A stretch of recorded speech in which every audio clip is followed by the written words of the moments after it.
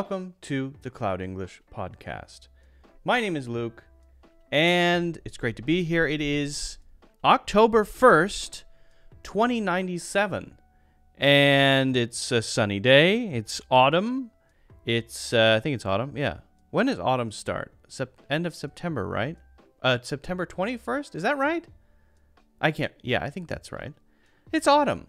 It's getting a little cool here in New York.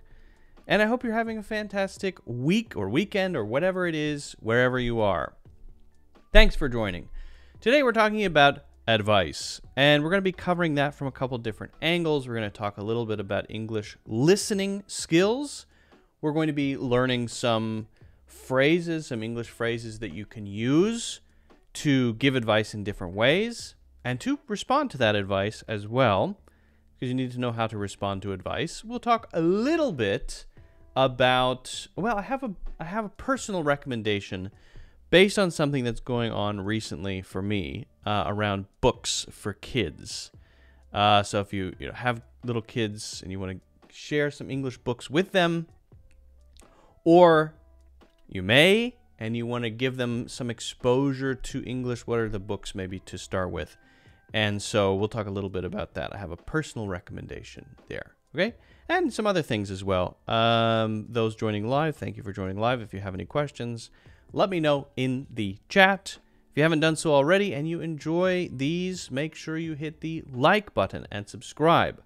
It's a little thing that you can do, especially hitting the like button, which shows the algorithm that you approve of what's happening here and you want other people to see it, right? So that's simple action. Hit the like button, subscribe, and also you can get a free course, Natural English Conversations. That's in the links in the description. Should be the first link, so check that out. That's a free course. If you want to get more in-depth on my courses, you can check those out too. And I recently added 4 new courses to the yearly membership, the monthly membership too, at no additional cost. So what I did was I added a course on, which ones did I add? The grammar course, a pronunciation course, and what else did what did I add? I added four new courses. So check that out. Lots of new content. If you are a member on the site, you can access it immediately. If not, you can get a 30% discount on the yearly membership. That's every single month, 30% discount. So grab that as well in the links in the description. Let's see, what else? What else? Oh, yeah. If you're listening, thank you for listening. But if you'd like to watch, you can do so on YouTube and Facebook. If you're watching, if you want to listen, sometimes you're mowing the grass or you're walking your turkey or whatever it may be, listen. Links in the description. There are plenty of places to listen. Spotify, Apple Podcasts, Google Podcasts, Anchor, all of those places. All right. Okay. All right. So let's get cracking, shall we? I hear a cat meowing, but I don't know where it's coming from. I hear a baby crying, but I don't know where it's coming from. There's a lot of noises happening now. Okay, so let's get started. I think we can get started. After some coffee, of course. I skipped last week. Some stuff came up. I'm trying to be very regular and consistent, but sometimes, things come up. But I'm finding, I think, a good rhythm with the Sunday morning time. So I'm looking at that being the regular time for the live recordings. But we'll see how it goes. You know how it is with a new baby. What I found with having a baby is that a lot of people have advice, and I think that's good. I like to hear the advice. I love the advice. But what I also noticed is sometimes you should take that advice and apply it because it's useful, and sometimes you need to know, I think, when to not, just to ignore it. And so finding that balance of, okay, which advice is good and which advice should I ignore is an interesting challenge in and of itself. Okay. So let's get into listening. So one problem that many English learners have is listening. Now, it's for many different reasons. To be clear, if you struggle with listening, it may be simply that you're not able to hear precisely the sounds that native English speakers are making when they're speaking because you haven't trained your ear enough, right? So they may be talking very fast, you missed something, and now you're kind of lost and you don't know what they're saying. Okay, that's one reason. That's one reason. But that's, to be very clear, not the only reason. You can have someone who's speaking very slowly, very clearly, enunciating every word extremely well, like this, and still you don't understand. Why is that? Perhaps because of cultural references. You don't know the reference that was made because you didn't grow up in that native environment, and so you miss it, right? Maybe it's an idiom, maybe it's a phrase, maybe it's a reference to some other thing in the culture. Okay, that's one reason, but that's not it. Sometimes it's fitting the pieces together. So you hear all the words, but maybe this whole group of words, perhaps it's a phrase, or maybe it's a grammatical chunk, just doesn't quite make sense. So I don't want to get into all of the reasons why, because I want to give you advice for what to do if you want to improve your English listening. But I just want to say very clearly, it's not because native English speakers are talking too fast. That is one of many reasons why your listening is not as good as you want it to be. Okay? So what can you do? That's what I want to focus on. What can you do to be a better English listener, comprehend more? I think one thing that's very important, that's so obvious, but I have to say it, right, is to have consistent immersion. And this is, I think, something that you probably instinctively know, but you don't follow up on it, perhaps, enough, right? Because it's just more comfortable to live in your language environment, right? But if you want to get serious, you have to start building out that English brain and start building out that English environment for yourself. And part of that is that you're fully immersed. You have sources of stuff that you hear on a regular basis, and that regular basis is the other key, that it is consistent. Right? If you get excited about improving your English and then you do it for a week and give up, you're like, you know, me when I sign up for a gym membership. I'm going to go to the gym. I do it for 2 weeks and then I stop. I start to feel guilty because I'm not going, but I'm paying to go, right? This is not good. Actually, recently I've been very good with it. But in the past, in my life, I have been guilty of the gym syndrome, we could call it. So that means you have to find stuff that you like because that will make you want to do it, right? You like listening to this podcast, this YouTuber, this type of audiobook. You find the topic of this audiobook fascinating, right? I love learning about, or I love listening to novels about, right? Whatever it is, whether it's TV shows, videos, audiobooks, YouTube channels, podcasts, I don't care. It's all good. Find what you like and then make it so that you don't have to have that feeling of, here we go, I have to do this.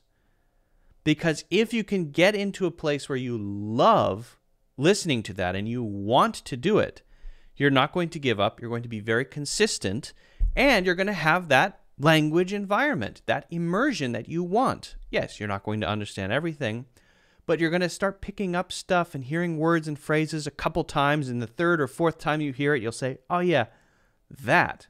I heard that a few other times. What is that? Then you look it up and you learn it, and you remember it because you heard it in context. This is very important. And again, very important to actually enjoy it, because if you don't, you're probably going to give up, okay? So that's number one. Number two, it's very important in some way or in several ways to participate in what you are consuming. Again, we're talking about listening here, okay? So if you want to pick up more stuff, you can listen passively to a podcast, but you're doing other things. Maybe you're not really getting that much. It's still having the environment. That's good. But if you really want to start getting stuff out of it, you have to participate in some way. And by participate, I don't mean you're watching a video and you're leaving a comment. Yeah, sure, if you want to. What I mean by participate is mentally participate in it. And this is something that I work on very seriously when I listen to audiobooks, which I really like to do. I will participate in listening. And that is an activity where you ask yourself questions as you're listening. You repeat things in your mind that are important. Now, some people like to take notes. Sure, that counts too, right? Taking notes when you're listening. But if that's too boring or high stress, okay, you're listening to an audiobook. After you finish one chapter, just sort of stop and think about, okay, what are my main takeaways? Did I pick out any interesting words? Did I hear anything that I want to remember? And just think about it for a while. And I do this all the time. I like to ask myself questions about what I just heard. And just asking myself a couple of questions about what I just heard, and then kind of answering those questions for myself, not even out loud, allows me to retain much more of what I listen to. It's actually very powerful, right? So I strongly recommend participating. Now that could, if you want to go in more depth, be summaries. Again, you can write and take notes. You can work on your mind palace and go very slowly and pick out specific things that you're hearing and store those in your mind or memory palace, right? You can speak summaries, do voice dictation. There are a lot of ways to do more intense practice. I'm just saying find some way to participate rather than just purely listening passively. Okay. So these first two are more the immersive type and the ongoing type and the less intense way of improving. But what about that intense way? What if you want to really intensely work on that? And you may have heard me say this already, but it's a very simple exercise. Very simple. You take a very challenging short clip of audio, perhaps from a news broadcast or a section of a video or somewhere. It should be very difficult. It should be very challenging. Maybe it's only 1 minute long. Maybe it's only 45 seconds long, whatever. And you have a way to listen to it on repeat, okay? So this is up to you to figure out how to do. It's not that hard if you know how to do that, but you got to figure it out. Okay, so you have this 45-second to 1 minute clip of audio, and you say to yourself, I will transcribe this. Now, transcription is when you turn something that is heard into text. You may have heard transcription. Maybe your phone has an app for transcription, right? So you are the transcriber. You're the one taking what you hear and turning it into written text. So you're sitting down at a desk or a table or on the floor or next to a cow or whatever you want. You have a notebook or your computer or your phone or whatever.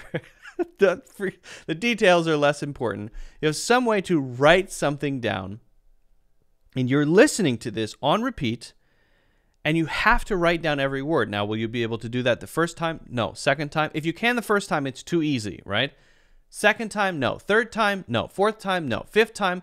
But each time you're making a little bit of progress. And what you start to notice is there may be a few gaps where you simply cannot hear what is said. I don't know what is here. It's a gap for me. But because you're slowly filling out 70, 80% of it, right, as you're writing, as you're listening again and again, you have to use clues. What does it sound like? To maybe do some side research, to try to think about what has to be here grammatically, right? Well, it has to be was rather than is, because I know that this person is talking about something in the past. So even though I can't hear, it is very, or it was very. I know that it has to be it was very, then it is very, simply because grammatically it wouldn't make sense for it to be it is. So it has to be it was, even though I can't actually make myself hear was.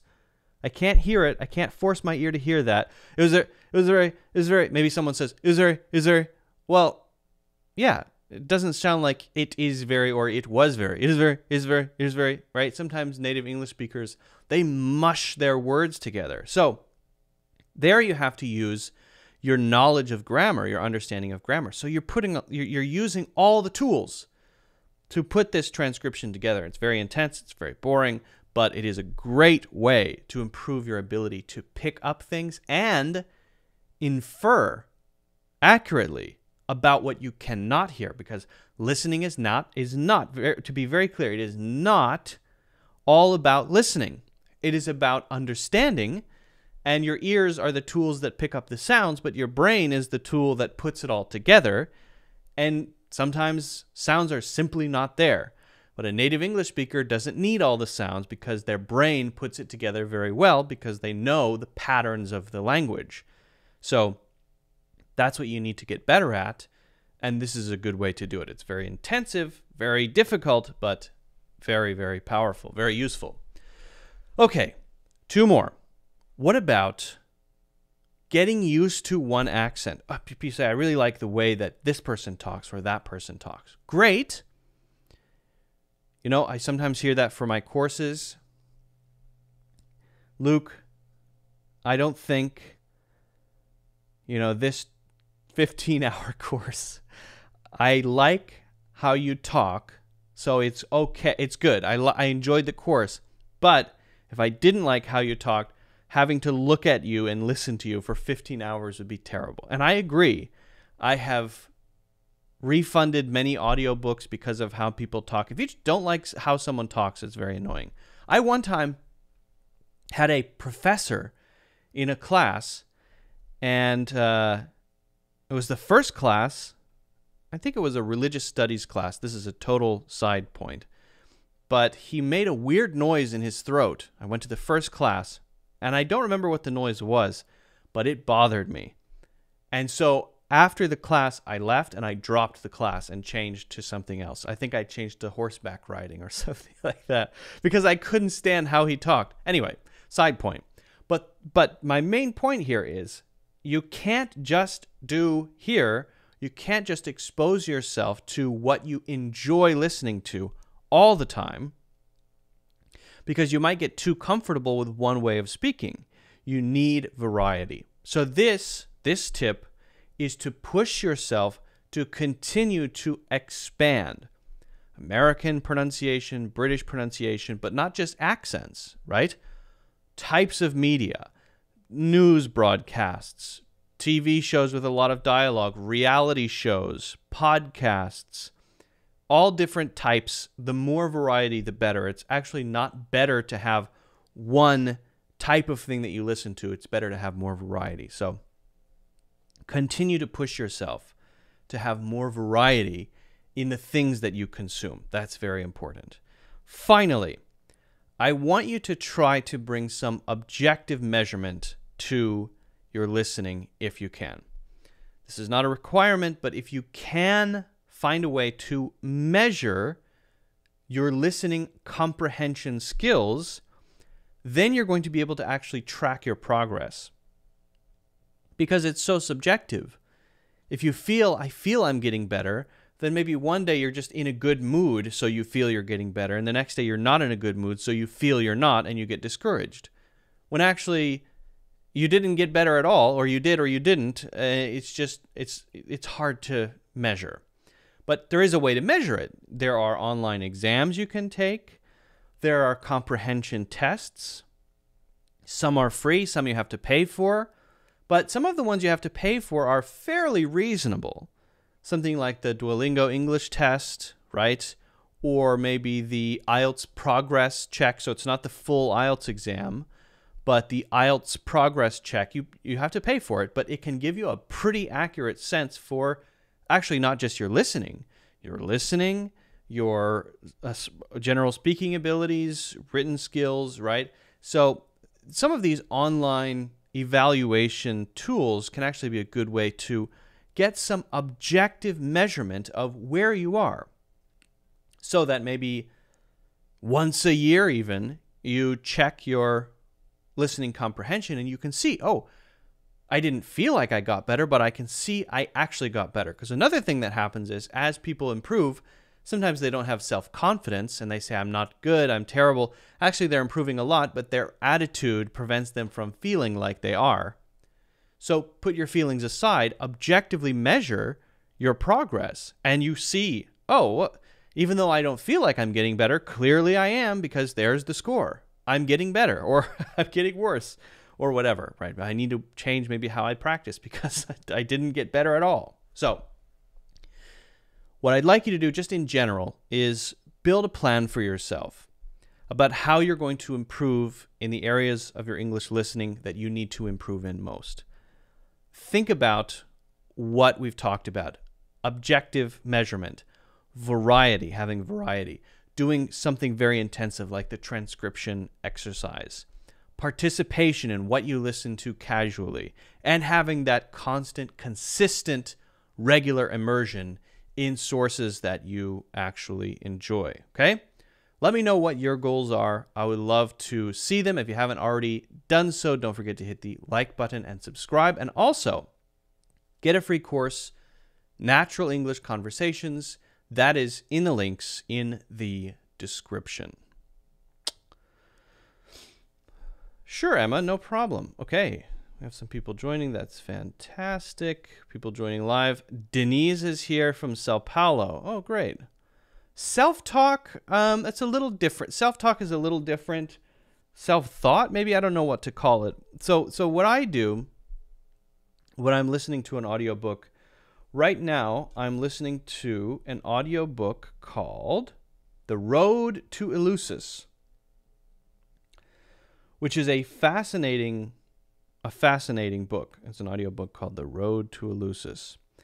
And it's about the Eleusinian mysteries, which was a mystery, kind of religious ceremony, cult thing that happened in ancient Greece. And it's based on the myth of Demeter and Persephone. And so I want to retain as much of that as I can. So I might ask myself questions. I was driving. I was listening to it in the car. I might ask myself questions about it as I'm listening, right? So, okay, what is the name of the compound that that they used in the ritual? Ergot.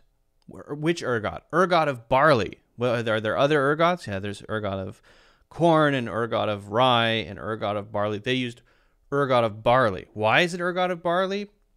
Because on the many of the symbols that they used as part of the ritual and around the site, they had a barley leaf. I think it's called a leaf or a barley, whatever. Barley. What is it? A leaf? A barley plant. They had a barley plant as a symbol. Okay. So I remember that. Okay, now what's the drink called? They had this crazy hallucinogenic drink that they would drink, and then they would see this vision. Drink is called the Kekion. Okay, so the drink is called the Kekion, and this is the thing that has the different ingredients. It's got mint, it's got barley, it's got water, and it's got, I forget the other ingredient. But I wasn't trying to remember that, so that's okay.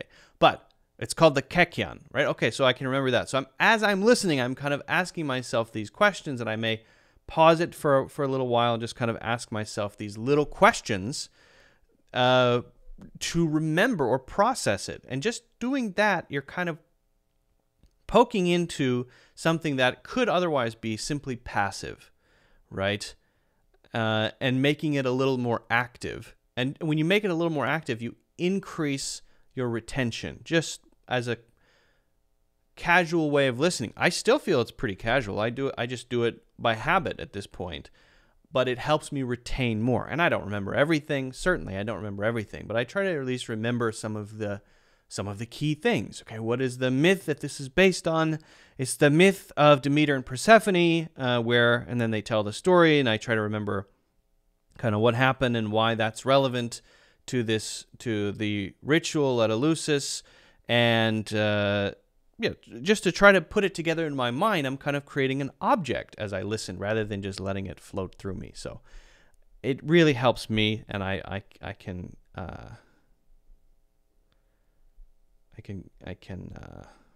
recommend it. Mary McCain is here. Oh, hip hip hooray. Do you have any live podcast? This is a live podcast. You're literally here for it at the moment. That's like looking at a clown who's dressed as a clown with a clown nose and clown hair saying, do you know where I could find any clowns? Unless I misunderstood your question. That's funny. Yeah. It's like taking a sip of coffee and going, man, I'd love a cup of coffee right now. I wish I had one. Dang it. Oh, different. Oh, okay. Okay, I misunderstood. APH, sorry. You mean recommend any podcasts? So, you mean did I do any podcasts or recommending podcasts done by others? That's what I wonder. If your question is podcasts I like to listen to or podcasts that I've done. I've only done one other podcast, and it is a podcast that I did with a friend. I did some with my brother too, but the podcast is called, we just started it and we did it for a little while and then we kind of stopped. We kind of just got busy and stopped doing it, but we did quite a few episodes. Let me see how many episodes we did. The podcast is called The Fractal. The Fractal. And you probably can't even search it. So we just started and kind of stopped. Let's see. Search by filter, type, search by channel. Okay, there it is. It pops up. If you search by channel, it pops up. So it was a movie, not movie reviews, but we would watch a movie, not in the podcast, but we would watch a movie and then we would discuss the symbols and the philosophy, generally symbolism, mythology, philosophy, psychology discussions with one of my good friends. Generally, that was the focus. So we did Donnie Darko, Ex Machina, Blade Runner 2049, Eternal Sunshine, Annihilation, The Tree of Life, Enemy, Her, and Joker. And we also did True Detective, the whole first season of True Detective. It was fun. We might get back to it someday, but I don't know. Yeah, so check that out if you like. Luke, have you built a mighty mental palace hanging out with myths, etc.? Yeah, Luke, you have built. Yes, I have. You're right. Mary McCain, I have. But it's mine, and it's mine alone. But I recommend it as a good way to interact with stuff that you consume. Whether that be books or words, idioms, phrases, whatever. I try to build out individual spaces for each category of things. Right? So I have a space for, generally I have a space for early Christianity. The first 400 years of Christian history. And the things that happened there, I have a space for that, which includes a lot of terms, people, and dates. I just want to remember the terms, the people, and the dates. I don't usually need to remember the thing associated with the term, the person, or the date, because once I recall the term, the person, and the date, it sort of unfolds itself, and I can almost see it unfold, and I just remember the thing associated with the term, the person, and the date, right? That's how it works for me anyway. So I'll store the term, the person, and the date in that particular landscape associated with early Christian history, and I will style it. So it'll have a certain animation style or a certain design language. Some of my spaces are, for example, very simple shapes or simple objects. Some of them are in a particular style of a particular anime TV series, because each one usually has a different style, or a particular type of painting. So they have a different look, and that is a thumbprint that allows me to click into that space or another space. So it's like having a bunch of rooms in a space, and the thumbprint is the style. And once you step into that place, you're in that style, you know everything is associated with this category. Let's say, for example, early Christian history or whatever topic it is. I generally group by topic rather than specific dates. So while the example of early Christian history would be around specific dates, I try to keep it topic-based rather than date range-based, right? And there are different ways to store things. Sometimes for certain things you want to choose a mnemonic, and a mnemonic is where you make an association with a thing based on something that it reminds you of, usually a sound, right? So it sounds like this, and so when you think of that, you think of that sound, and then you make those two things are forever linked together, basically. And you can do that with people's names or faces or whatever.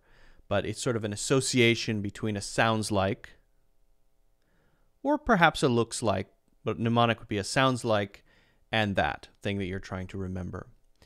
And you want to make it kind of weird or strange if you can. But then the other one is called, and it's a variation of what's called the major system. And the major system is a way to remember particularly numbers. Numbers would be associated with a letter, and then what you do is every number equal, because numbers are hard to remember. If I say, okay, remember the number 5831, okay? So if I say remember 5831, okay, now remember that forever. If you really care about it and there's a lot of pressure to remember that, you may.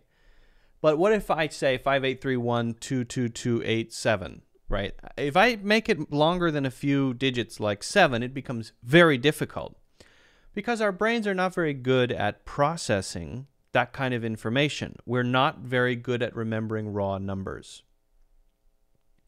But we are very, very good at remembering visual things, and we're very good at remembering events. If an event stands out to you in your mind, you're very good at remembering kind of the timeline of what happened. So for the major system, what you do is you code each number into a letter of the alphabet. The major system does it in a particular way. I kind of have my own system for doing it. So 1 is T, and 2 is Z or N, because of how it looks, right? 3 is M or W, because again, of how it looks, right? 4, of course, that's H, right? 5 is S. 6 is G. 7 is L. 8 is B, and 9 is P, okay? So that's what you're working with, and then if you have a number, whether it's 10 digits or 100 digits, all you do is you go through and you create a sequence of words using the letters that you have. So you turn all of the numbers into letters, and then you turn the letters into words. If you're going to have a big word, right, then, for example, let's say 355. What would that be? And by the way, vowels don't count, so that's how you make the words. So 355 would probably be the word miss, right? Because 3 is M is 3, and 5, that's SS. And I know I is in there, so miss, okay? And so I could build that into a series of events in my imagination that could either be a miss, as in a person, a young woman in a shop perhaps, or perhaps an arrow missing a target.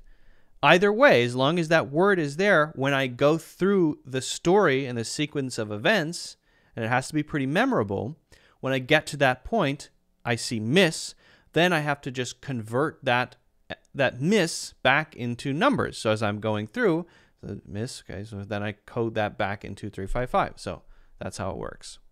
That's the major system, and the more you practice it, the faster you get. And you combine mnemonics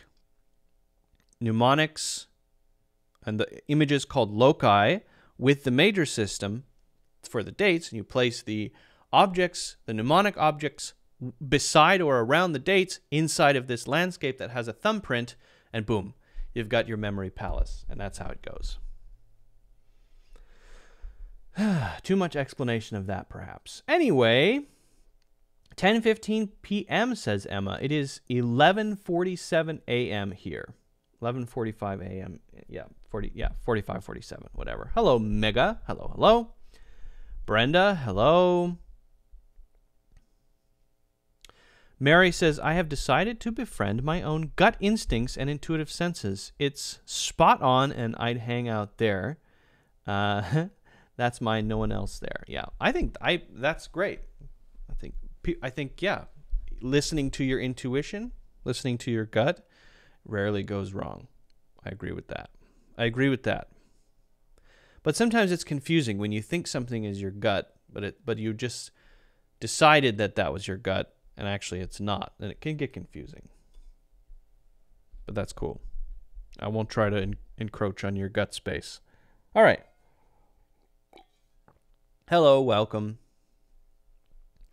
We're going to move on, friendly friends, neighbors, citizens.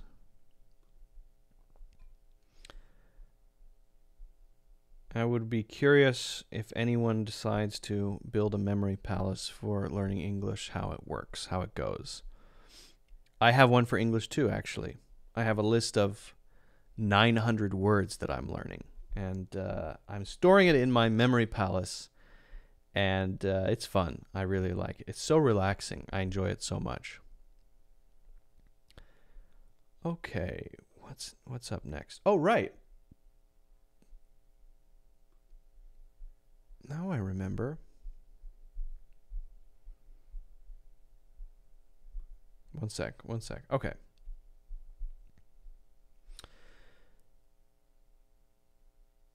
You may or may not know that recently my son Pi was born.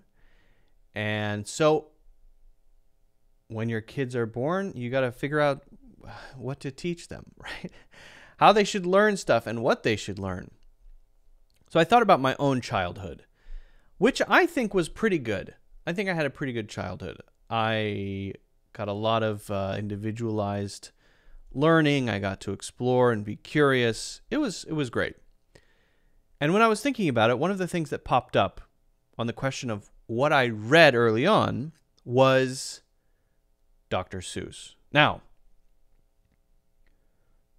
why Dr. Seuss? What stuck out to me about that?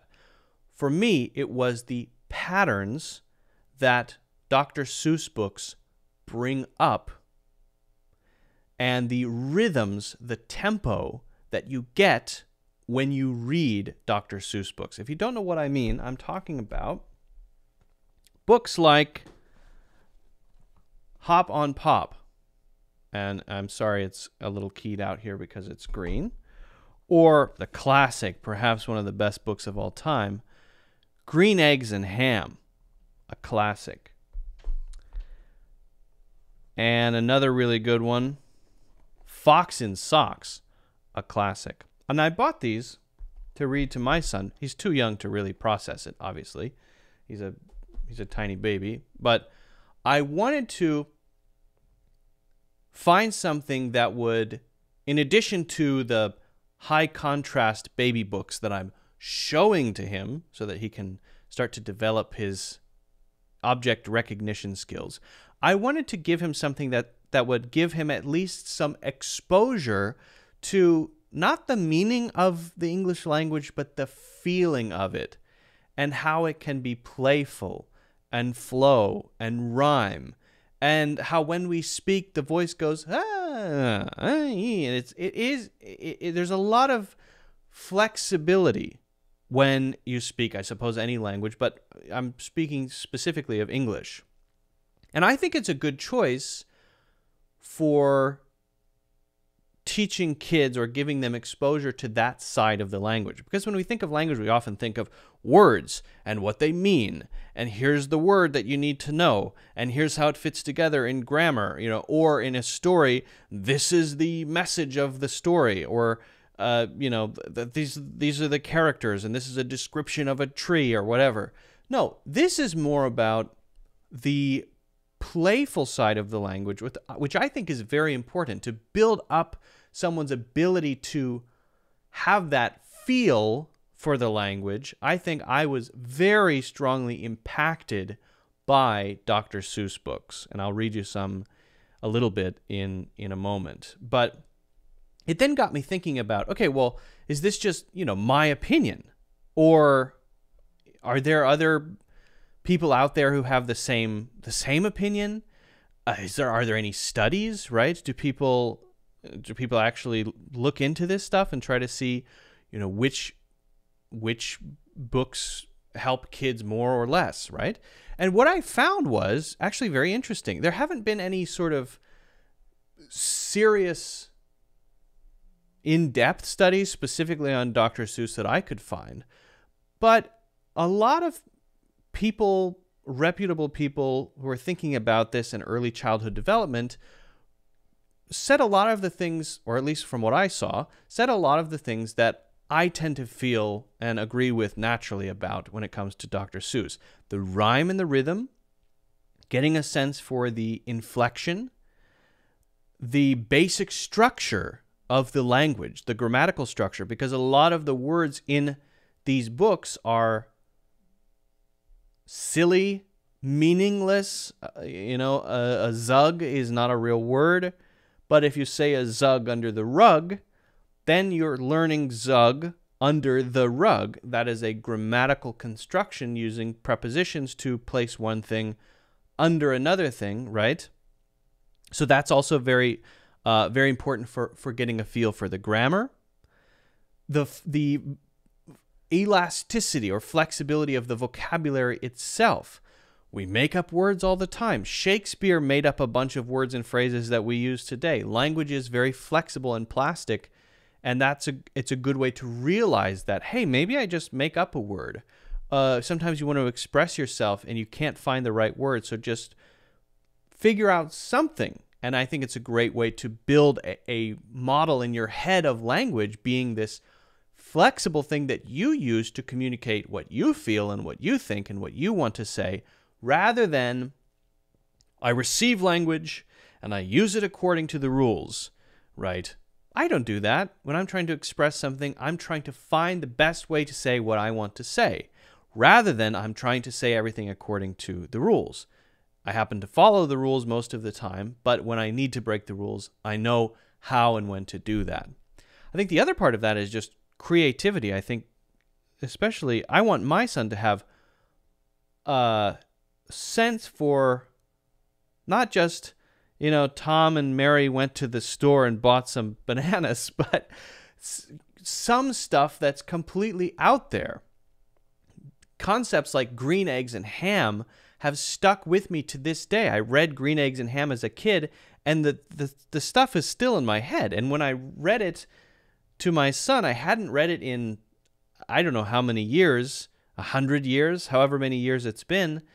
It was fresh. It's been there the whole time. So, and I feel like there's been an influence of that on my ability to be creative and be imaginative. The idea of having green eggs and ham, and the tension in the green eggs and ham. I'll read a little bit of that again in a second. And also, it's very funny. So I think also, my opinion here, humor is a very big part of life. I think so. And introducing humor, I don't want I think it's important to read serious books. I read my son these contrast books, and it's really like, hello, Mr. Turtle. Nice shell. I like your flippers. Hello, Mr. Zebra. You know, very simple stuff, which is good. You need that grounding in reality. But I think also introducing the funny side of life and humor and some darkness and that developing that sense, I think, is very important. And that's one thing that I really like about Dr. Seuss. The Zug under the rug. I remember very clearly from my childhood. This is kind of funny, but also a little bit scary. There's this thing under a rug, and it's just a shape, and that kind of scared me as a kid. But also, it activated my imagination. And it's kind of funny that there's this weird thing under these kids' rug. It's a bizarre type of humor that Dr. Seuss had. So let me grab Green Eggs and Ham, and I'm just going to read a very short excerpt of it. Green Eggs and Ham, a classic. These are green eggs. These are invisible eggs and ham, right? But okay, so I'll just read a section of this. Would you eat? Oh, let me move them. Let me go a little later. So this guy Sam. This guy, Sam, he's a psycho. He is obsessed with getting this other guy to try green eggs and ham. I mean, he's extending it. I apologize for the green screen, but he's extending it on this ridiculous arm on a plate, trying to get him to eat it, and he just doesn't want to eat it. And his approach, which is a hilarious approach, is rather than saying, okay, so you don't want to try green eggs and ham, first of all, why is he obsessed with this? Which is funny by itself. It's funny. He then thinks it's a good idea to maybe he'll want to try it in a bunch of different settings. Okay, you don't want it, but would you eat it with a mouse? Would you eat it in a house? That's funny, I think. And he keeps pushing this until he finally just gives up. It says, all right, fine. You know what? If you leave me alone, I'll eat it. I'll try it, okay? Just leave me alone. And he tries it, and guess what? He loves it. Spoiler alert. So I'll just read a little excerpt here of this, very short excerpt of this because it's funny. Say, in the dark? Here in the dark? Would you? Could you? In the dark? Then the response is, I would not, could not, in the dark. Would you? Could you? In the rain? They come out of the cave into the rain, so they're on a train. They were in the dark, now they're outside in the rain. I would not, could not in the rain, not in the dark, not on a train, not in a car, not in a tree. I do not like them, Sam, you see. Not in a house, not in a box, not with a mouse, not with a fox. I do not eat them here or there. I'm sorry, I will not eat them here or there. I do not like them anywhere. You do not like green eggs and ham? I do not like them, Sam I am. That's his name, Sam I am. And then his next question is, rather than, okay, you've said many times you don't like them, you know, all right, fair enough, I'll leave you alone. No. His next, after that, after all of that, I would not eat them, you know, I would not eat them in a box, not with a mouse, not with a fox. And then he says, you do not like green eggs and ham? Very clearly, he says, I do not like them, Sam I am. Without skipping a beat, Sam I am then says, could you, would you, with a goat? Then suddenly there's a goat in the car. And now he has to deal with this. I would not, could not, with a goat. Would you, could you, on a boat? And now they're falling off of this train onto a boat in the water. The goat is falling. The fox is falling. It's just chaos. Anyway, and finally, you know, he's so defeated. He just gives up, you know. And there's so perfect balance there between playful language and I really enjoy reading them. Let's see. There is another one that I wanted to share, kind of the creepy side, because there is a slightly there's a slightly creepy side to it as well. The creepy side, I'm just looking back and forth here because I've got, I got several books in a case. The slightly creepy side is also interesting. How do you introduce the darkness of life to your kids? Because that's part of life. You don't want to scare them, obviously, but it is there. So how do you do that? And I think it's a good way to do that too, rather than letting them play violent video games. Introduce things like this. Now, again, if there's a green screen effect here, but look at that thing. It's just terrifying. Look at his face. It's so scary. He's got weird tusks, weird flippers, and these kids are carrying it into the house, and they say, "Look what we found in the park, in the dark. We will take him home. We will call him Clark. He will live at our house. He will grow and grow. Will our mother like this? We don't know." So these kids have gone rogue, and they found this bizarre creature with tusks and they've called him Clark, and now they're taking him home, and they don't know what their mom will think. I'm sorry, that's very funny. So anyway, if you've got kids, or you will, or you want to just get a feeling for what a lot of kids in America are or used to be, maybe are, I guess it's still popular, get exposed to linguistically, Dr. Seuss is a very good choice. That's my personal recommendation. I think it's funny. I think it's great for kids' imagination. I think it's great for getting the sense of the rhythm and the timing of language. So let me know, if you do, how it goes. If you read them to your kids, it's also going to push you to learn that rhyme scheme and learn that flexibility of pronunciation. So it might help you practice your speaking skills as well. If you haven't already done so, don't forget to hit the like button and subscribe. And also get a free course, Natural English Conversations, in the links in the description. Has anyone read Dr. Seuss? Luke, do you consult your wife on how to teach him often? Are you a teacher? I thought she'd trust your way. Yeah, we talk about it. We both talk about it. So the way we do it, and I've talked about this before, is she's Chinese, so she's focusing more on the Chinese side, and I'm focusing more on the English side. So when it comes to books to read him, I will be probably choosing most of those. She kind of leaves that up to me.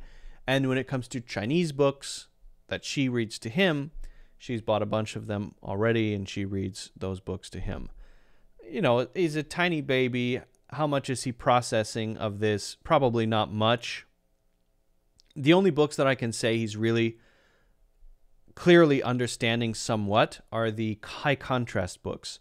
So these are books that have very clear black and white shapes, or very stark contrast animals with black backgrounds, because I can see that he's looking at them. And when I move the book around, he's looking at them, and he has different reactions to different ones. He likes to see the owl. The zebra is less interesting to him, and I can see that on his face. So I can see there's at least something going on there. When I read him Dr. Seuss, he's too young to have an interesting reaction, I think. He's just sitting there. But he's getting exposure. This is building up the linguistic environment. At least that's the plan. That's the plan. Brenda says, child psychology is a branch of psychology that focuses on the mind and behavior of children from prenatal development through adolescence. Yes, it details not only how children grow physically, but also seeks to better understand their mental, emotional, and social development as well. Yeah, sure. The study of child psychology encompasses a wide range of topics, from the generic influences on behavior to the social pressures on development. Yeah, couldn't agree more with all of that stuff that you just said. Is that ChatGPT?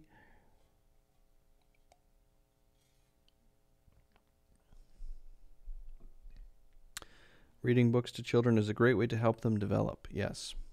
Okay. Okay.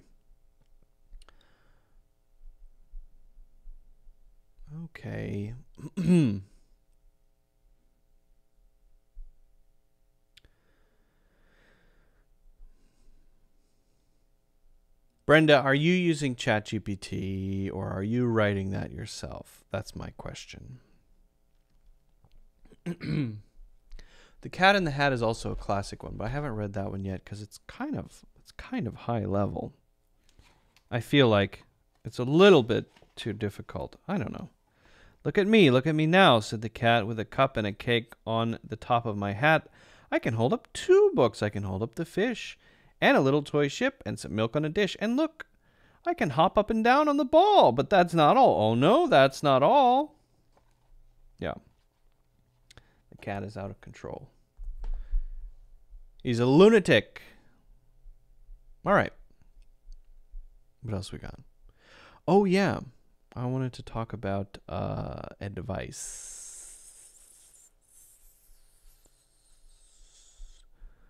We're going to talk about how to give advice.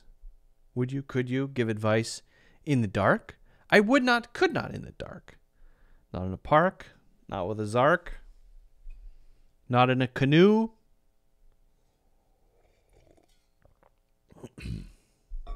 Not in a shoe. Okay.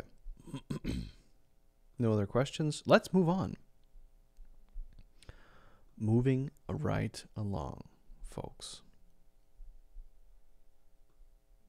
Okay. Let's talk about some simple ways to give advice and recommendations. How can we do this in a very polite way? And how can we do this if we want to be, let's say, a little bit more direct? Not necessarily pushy or rude, but a little bit more direct. So let's get right into first how we can do this politely. So polite, respectful advice, okay? Have you considered? When you say have you considered, it's like holding up an object to them and saying, did you think about this? And then they may say no or yes, and the feeling is no pressure. If you didn't, that's fine. It's a very gentle way to give someone a suggestion, right? And it leaves a lot of room for the person listening to you give advice to maybe say, that's interesting. Let me think about that, and not answer you right now, right? I haven't thought about that. Or yeah, I thought about that. But they're not giving a direct answer to the advice itself. They don't have to say, yes, I will do that, or no, I won't. It's very gentle, I think, right? So have you considered taking a cooking class? Would maybe be some suggestion or advice that you could give to someone who's in a particular situation where they're looking for something to do. They're bored. Have you considered taking a cooking class? That might be fun. No, I haven't thought about that. Let me think about that. Okay. And that's it. That's the end, right? So the great thing about it is you're leaving them so much room. If I were in your shoes, I would. Or if I were you, I would. Now, if I were in your shoes, I would feels to me a little bit more gentle than if I were you, I would. If I were you, I would is slightly pushier, but I think still fairly polite. The idea here is that you're showing the other person you understand their position. Being in someone's shoes is a way to say, I can picture myself as you in your current situation. And so I'm showing empathy in that way, right? If I were you, or if I were in your shoes. If I were in your shoes, I'd consult a doctor. I'd talk to a doctor. You're having some issue, right? Maybe your teeth are falling out or whatever. And you say, I'm worried about this. My teeth are just falling out. What should I do? Well, that sounds pretty scary. It's happened to me before in dreams, but not in real life. If first of all, is this a dream? Let's pinch ourselves and check that. Okay. Seems like maybe it's not. Okay. Well, if I were in your shoes, I think I'd probably go see a doctor. Yeah, maybe I should. So it might be a way to push somebody to do something, but again, you're not forcing them to do anything. It's not pushy. and it's not insisting on anything. It's just saying, hey, this is what I would do. How about you might want to think about? This is just about as gentle as you can possibly be. It's a very soft suggestion. And you know, whether we're giving advice or suggestions, the line between those things is not clear, right? So if you're telling someone that they might want to consider going to this restaurant because they want to go to a restaurant and you're giving them a recommendation, a suggestion about which restaurant to go to, or they're having a problem, their teeth are falling out, or you know their basement is flooding or whatever it is, and they need help, and you need to give them advice.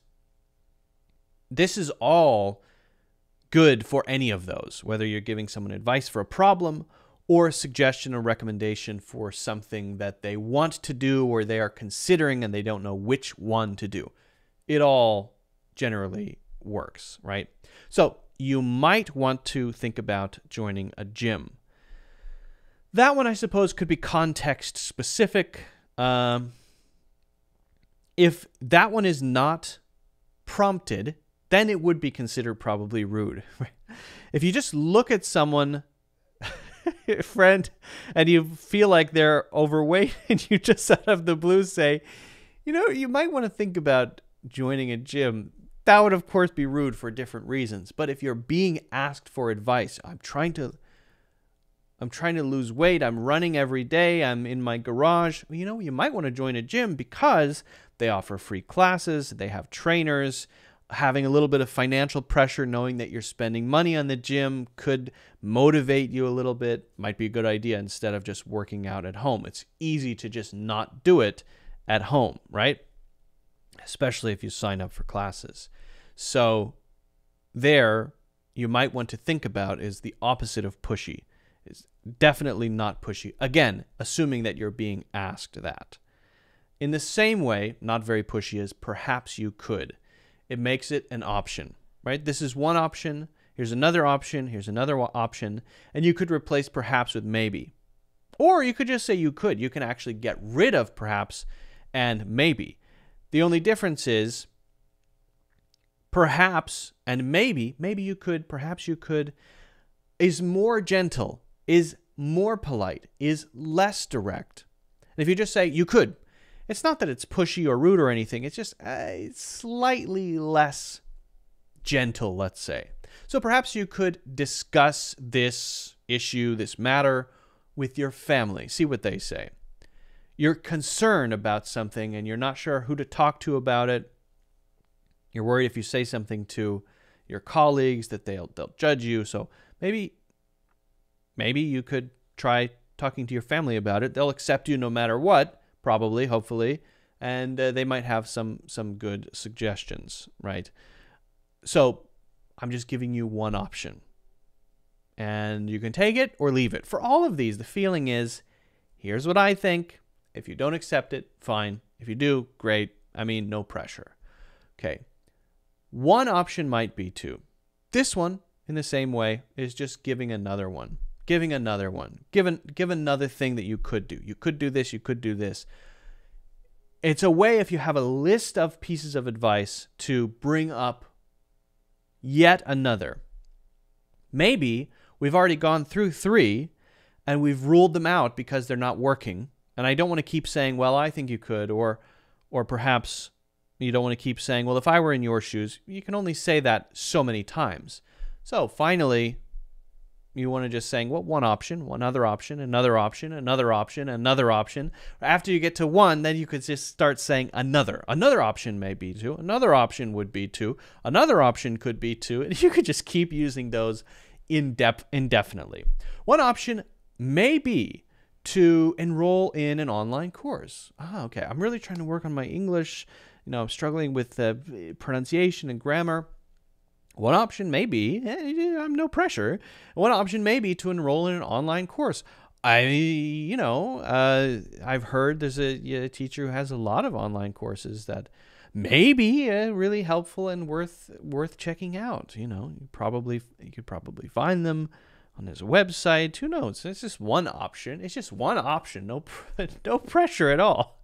Okay, now let's get into the more direct ones. And when I say direct, I want to be clear.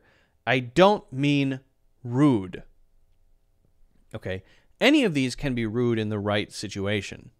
Rude is context driven, right? It's like the gym thing. If you unprompted say to someone, you know, if I were in your shoes, I'd hit the gym right away. Right, that's rude because of when and how you say it. So I don't want to say rude. I want to say the ones we've talked about are very soft and very gentle and not so direct. Now we're going to talk about ones that are a bit more direct. You should being perhaps the most, right? This is kind of like, it's a very straightforward way to almost put your finger out, point at them, and almost to say, if you don't do what I'm about to say, you're not smart. What I'm about to say is your best option. And if you don't do what I'm about to say, I will judge you. Right? That's the feeling of it, to be honest. Now, there are times when you would use it casually, right? Well, you should do this. And just quickly say something. And, you know, because I'm saying it quickly, it's not that pushy, right? But it is often used in a kind of blunt way, right? Sometimes you want to share something that you love in a blunt way. You should check them out. I just maybe found a new musician or a band, and I want you to listen to them, and it's urgent. You should check them out as soon as you can. They're the best, right? I think that you're going to love listening to them. So maybe that's a friendship thing. Maybe that's just the relationship we have. So again, I want to say, doesn't mean rude, right? It's just fairly straightforward. You should quit that job if it makes you unhappy. Why are you doing something you don't enjoy? If you don't enjoy it, stop. You should quit. And that could be a good thing. I'm trying to encourage you to do something that I know you actually want to do, right? Why don't you? Why don't you take some time off? I can see you're stressed. Why don't you do that? Now, this is not asking you why. It's saying that you should. So it's similar to you should. It's fairly direct. And it's giving a suggestion in a way that pushes a little bit without being rude. Why don't you take some time off? Why don't you go on a vacation? You know, why don't you call in sick today? You need a mental health day. Obviously, you're very stressed. Everyone needs one sometimes. You know, I'm concerned about your health, your overall well-being, and I want you to do this because I see that you're not doing it for yourself. So I'm trying to push a little bit. I recommend. Now, I recommend, again, for advice, for suggestions, recommendations. I feel strongly about it, right? I recommend, particularly, saying you're sorry immediately. If you did something wrong, don't try to hide from it. I recommend saying you're sorry, getting it over with, and then moving on. Because if you don't mention anything, if you don't say anything, it could create this awkward feeling between you, right? So just say you're sorry. That would be the most direct. I don't even say you should. I just say directly the action that you need to take. Say you're sorry to her or him. Say you're sorry. That's very direct. I recommend is similar, except often, if it's an action, saying would be an ing. I recommend doing. I recommend saying. Doesn't have to be. You could say, I recommend that you say you're sorry. I recommend that you go to this restaurant or visit this hotel when you're in this city, right? So it could be that, it could be ing, but it is kind of a way of saying this is a thing that I feel strongly about. And yes, you can say no, but I do feel strongly about it, and you need to know that, right? If you know what's good for you, you'll, for example, if you know what's good for you, you'll apologize. So similar to our previous example. This would be a great structure for giving advice, and it doesn't have to be if you know what's good for you.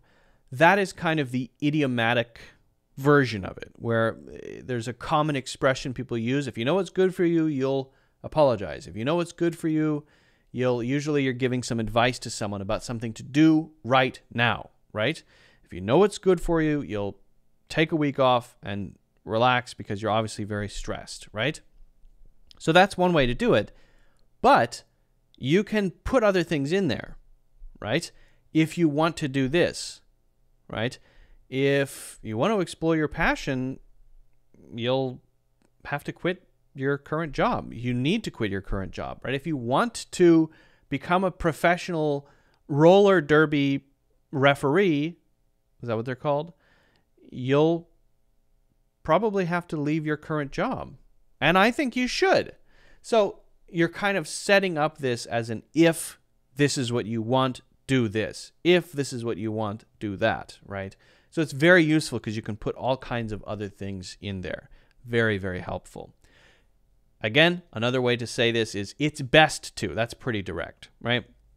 This is often when we're in a context, we're talking about a particular thing already, and I'm adding instructions based on my experience, perhaps. So woodworking. I've been making tables for 10 years. You're just getting into woodworking, and I say, well, it's best to, source materials from a reputable dealer so that you don't end up with something that's going to split in half halfway through your project, right? So I'm giving you my personal advice based on what we're talking about. And yes, that is fairly strong, right? I'm giving you basically a guideline or a rule to follow, but it is based on my advice. I want you to hear it, so it's more direct. It's not like, well, man, it might be a good idea. If I said it might be a good idea to source from a reputable dealer, then it's almost like, I don't care.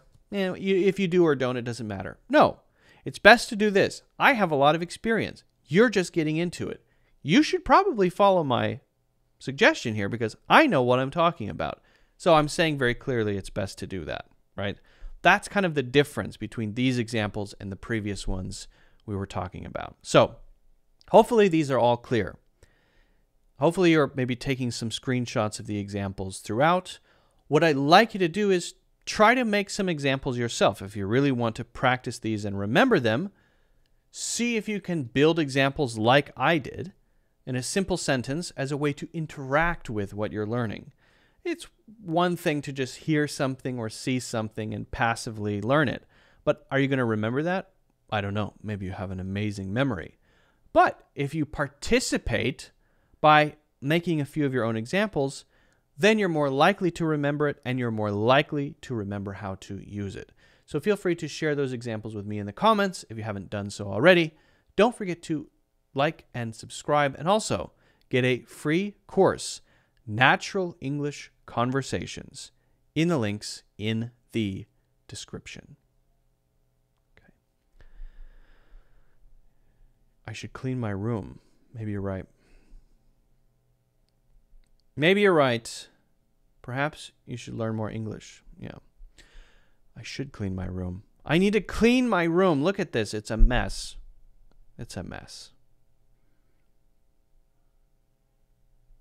I don't know if it's obvious, but I actually,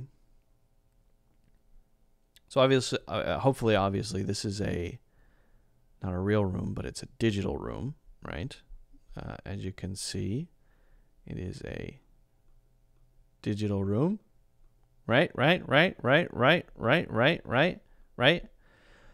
And one thing that I did to try to make it look more real was I made the farther away things more blurry than the more nearby things. I don't know if anyone has noticed this, but I did spend quite a bit of time trying to figure this out. So I found a room that I like using Midjourney.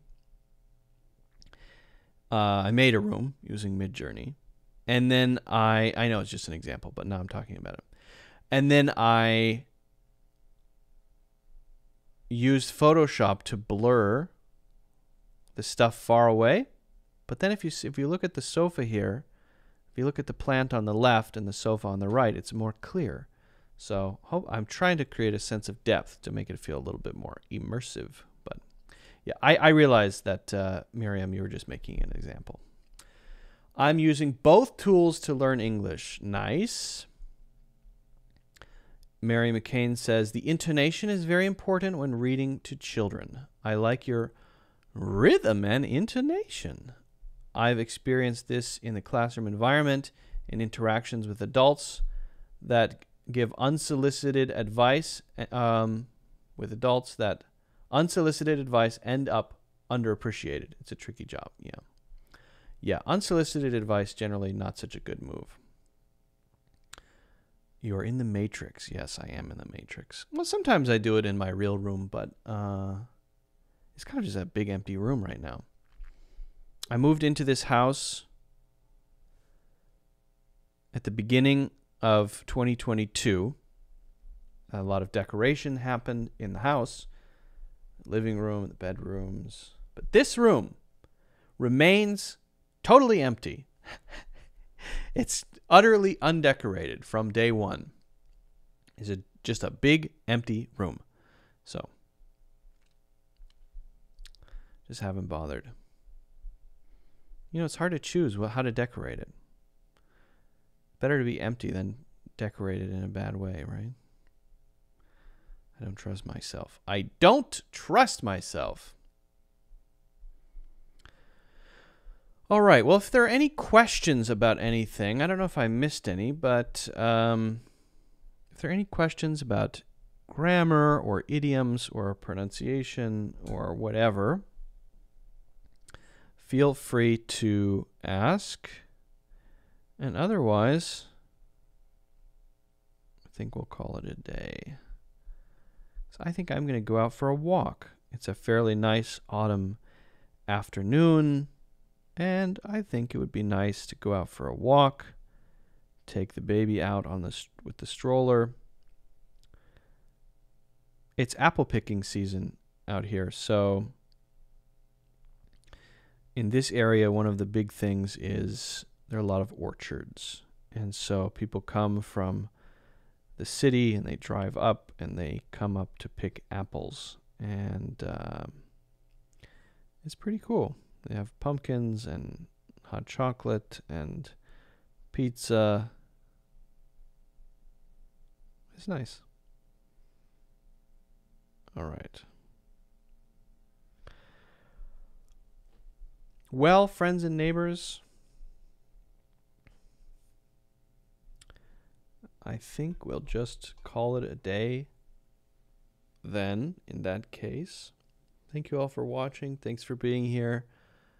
Try to be regular on Sunday around this time, around noon on Sunday. Okay, so keep that in mind. I will also keep that in mind and try to be here at noon on Sundays. Noon on Sundays. I'm talking to myself more than anyone else.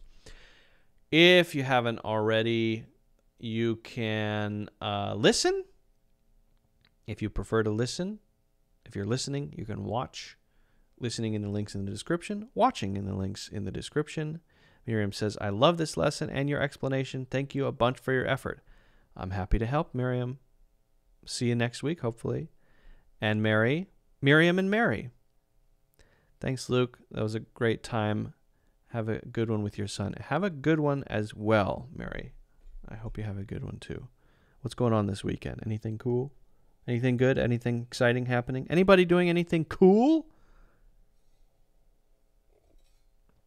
If you haven't already done so, of course, hit the like button. That helps with the algorithm. What else? You can check out the yearly membership. As I mentioned, I recently added 4 new courses to the membership at no additional cost. Meaning, if you're a member, now you have access to 4 new courses that weren't there before. So, membership. And it's 30% off the yearly membership monthly. So for all of those 12 months, it's 30% off. Did I say 30? Yeah, I think it's 30. That sounds right. Wait, let's see. Can I just double check this? Give me a second.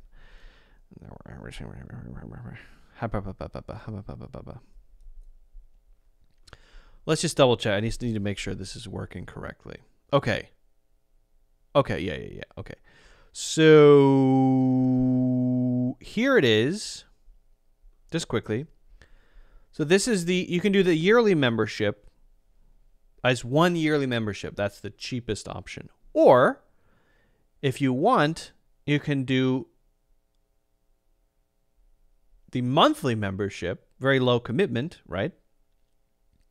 So you can cancel any time. But it's 30% off for 12 months, if that makes sense. So for those first 12 months, it's 30% off each of the 12 months, not just the first month, if that makes sense. Right, and here are all of the courses included: Master Native English, Advanced American English Pronunciation, American English Pronunciation, American English Fluency, Building Your English Brain, Customer Service, English Essentials, Job Interview English, Comedy. No, I got to update this. There are more now. I didn't update these with the latest ones. There's 4 more. There's 4 more courses. 4 more. I need to update this. I forgot to update the list. Okay, so this isn't even all of them. All right. Anyway, thanks, everybody. I hope you have a good weekend, a safe weekend, a fun weekend, a relaxing weekend. Or if it's not the weekend, then whenever it is, I hope it's fun, safe, and relaxing. Hope to see you in the next one. Thank you for joining. Thank you for listening. Thank you for watching. And have a good one. Bye, everybody. Bye-bye.